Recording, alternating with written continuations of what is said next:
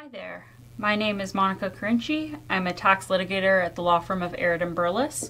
I practice in income tax and GST, HST, and I assist at all stages of disputes, from audit all the way through to objections and then to appeals to the tax court and eventually to the Federal Court of Appeal. Today I'm here to talk to you about how to manage tax audits and the signs of an aggressive audit.